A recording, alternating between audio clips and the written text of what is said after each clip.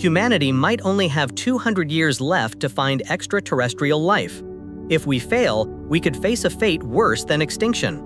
A great filter exists in the universe, screening out 99.99% of all civilizations. We have no way of knowing if we have already passed it or if we are about to be filtered out. Even more unnerving, NASA discovered a pattern in 2019. Planets that give birth to life have an average lifespan of only 80 million years. Life on Earth, however, has existed for 3.8 billion years. We have survived far too long. What does this imply?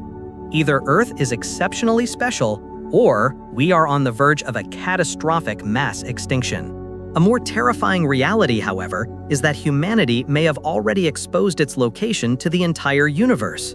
Since 1974, we have been broadcasting the Arecibo message into space. It contains Earth's coordinates and our DNA sequence.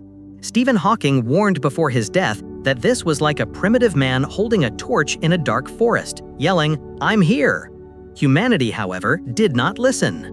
This leads to the even more terrifying dark forest theory. This theory posits that the universe is a dark forest, and every civilization is a hunter armed with a gun, forced to hide with extreme caution. You can never know if another civilization is benevolent or malevolent. The only safe course of action is to immediately destroy any other civilization you discover before it destroys you. The profound silence of the universe isn't evidence of our solitude. It may be that all other civilizations are hiding, and we, humans, are like fools, broadcasting our existence in every direction. Now, let's consider the numbers.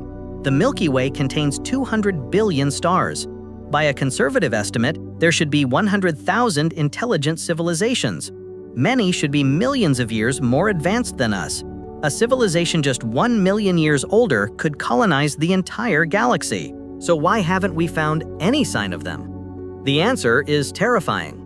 There are only 3 likely possibilities. First, we are truly alone. Second, the zoo hypothesis, we are an exhibit being watched by advanced life.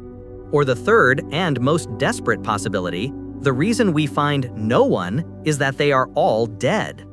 But what exactly is this universal killer? And if it's coming for us, what form will it take?